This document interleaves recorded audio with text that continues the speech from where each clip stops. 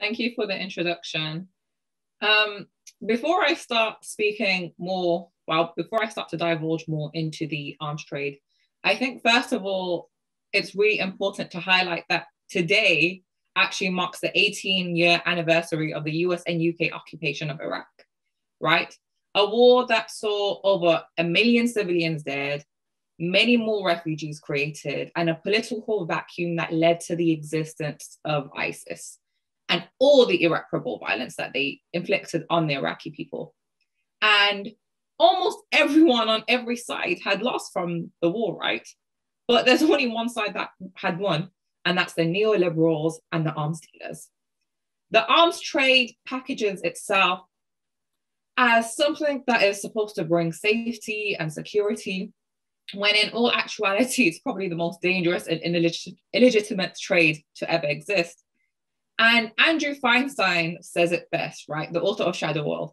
He says, from all our technological advances, the rise of terrorism and global crime, and seeing state-sponsored violence and socioeconomic inequality continuing to rise, instability to the most alarming levels, right? We are somehow not any safer, and this is by no surprise. The arms trade is an institution which is not regulated. It is not legitimately financed. It's never been policed. It's never been transparent in its dealings. And of course, it's never been brought to accountability for all its crimes that it has committed, right?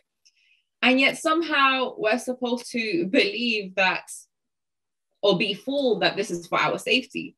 It's the same old tired neoliberal story, right? Misery and death for the millions and profit and welfare for the few. And what's the result of this? What is the result of, I suppose, decades of these illicit gray area dealings? And first and foremost, it corrupts our democracies, it weakens already fragile states, it undermines the national security it claims to protect, and it literally ignores better economic alternatives. So whilst I was doing the research for this panel, I saw that the newest data from the UK defense and security exports showed that whilst the US dominates the global market for defense exports and the arms trade, with an estimated 47% of the market share last year, the UK came in second with a 16% share. And I suppose what's interesting is that the UK likes to pretend that their customers are benevolent or noble, or they're really unaware of the crimes that they may commit, etc. But when we really look at who the UK sells its arms to, we can see that they do it to some of the most deadliest occupiers in the world. The US is one of the UK's customers. And how does the US use the arms that the UK sells?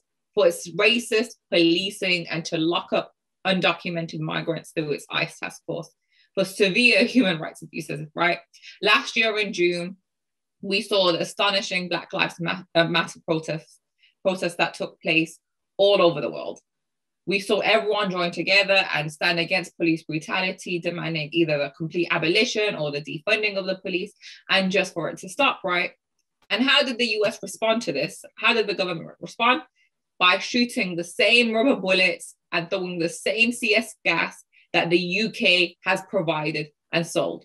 And that doesn't even really go into detail of the weapons that the UK provides the US, that the US then uses internationally as it attacks them, right?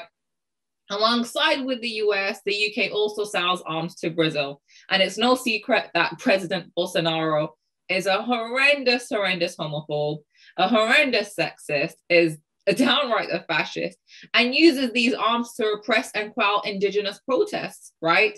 As he tears down more indigenous homeland in Brazil.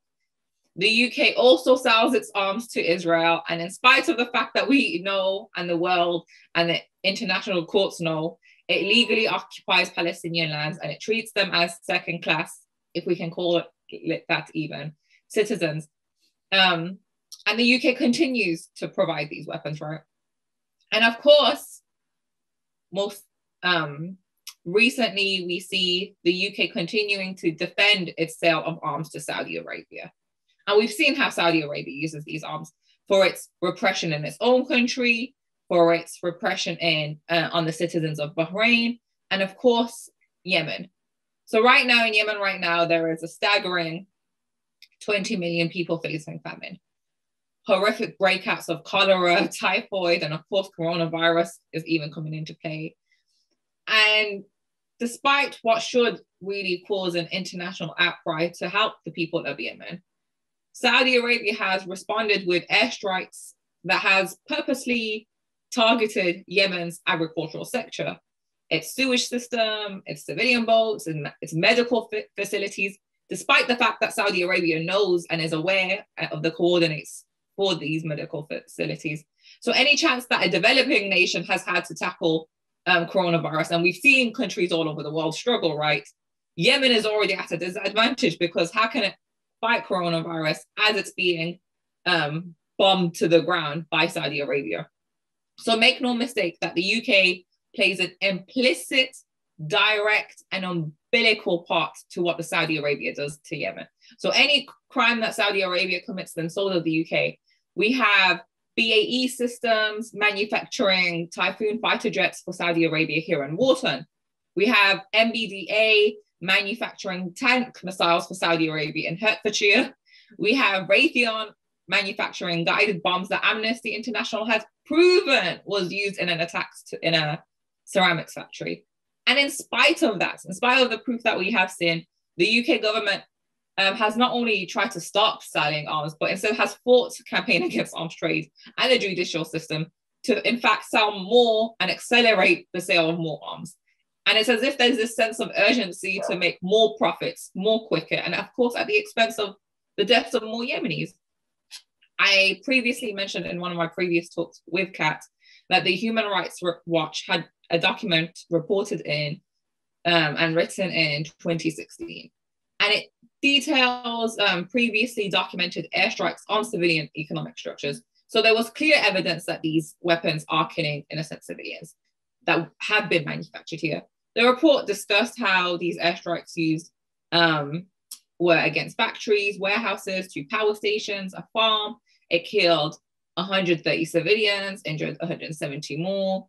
The facilities hit by the airstrikes really importantly produced, stored, and distributed the goods for the civilian population, including food and medicine. And now we're here at an impasse and we're seeing so many people face famine as a result of it. And these attacks were targeting sectors of the nation that was quintessential for its survival. And that Raytheon paveway guided bombs, as I mentioned earlier, is built and manufactured here in Harlow.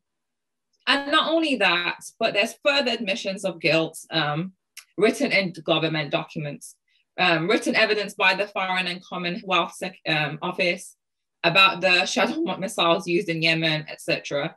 The list goes on, right? The same document also goes on to speak about how the UK and the Kingdom of Saudi Arabia enjoys a deep and long-standing history of friendship and cooperation. And we know what the friendship and cooperation looks like. It looks like repression, it looks like death, it looks like targeted attacks for the many. So one of the ways Britain has formally tried to sanitize its role in Yemen, like, oh, but look, we're also the good guys, is by, I guess, claiming that they have committed giving aid to Yemen. And I've previously spoken about how this is a complete farce, right? But now, on top of the weapons that they sell to Saudi Arabia, they've also decided to cut the same aid to Yemen. So on top of the violence that they inflict, they're not even trying to do anything or try to pretend that they're trying to alleviate any of it. And to take a quick side note, what makes it all the more sinister, I suppose, is that the UK government fails to address the ways in which the arms trade has undermined economic or developmental progress. Is because these nations are aware of the deadly impact that neoliberalism has had in Yemen for the past 2 decades. And I'm sure everyone understands what neoliberalism is, but for those who don't, it's just the idea that governments should be as small as possible and businesses should be big as possible. So we've seen the effects of austerity in the UK because of neoliberalism. We've seen how deadly of an impact it's had in Iraq. We've seen what it did to the people of Chile and Salvador Allende. You know, it's the deadly effects of uber capitalism, which is what neoliberalism is. And it's happening in Yemen. We've seen the policies that the IMF has combined with the former regime's complacency in its government that has caused 70% youth unemployment, 17% of people in Yemen are illiterate. Only 8% of its labor force right now has any kind of university degree. So when you intertwine neoliberalism with war, and to kind of draw it back to Iraq, because today is the anniversary of the occupation of Iraq, the 2003 one. I know whenever I say the occupation, everyone's like, which one? Because they bombed Iraq so many times at this point. I'm referring to the 2003 one. So yes, it's the anniversary. And it's no secret that during that war, that many politicians had gained exuberant amounts of wealth because of the politicians' ties to these companies. So Dick Cheney's shares in Halliburton went through the roof because of the blueprint of the war. And we're seeing the same results in Yemen now and globally, right? These arms trade dealers are able to make these billions and billions and billions of pounds in trade at the expense of people's lives. Yes.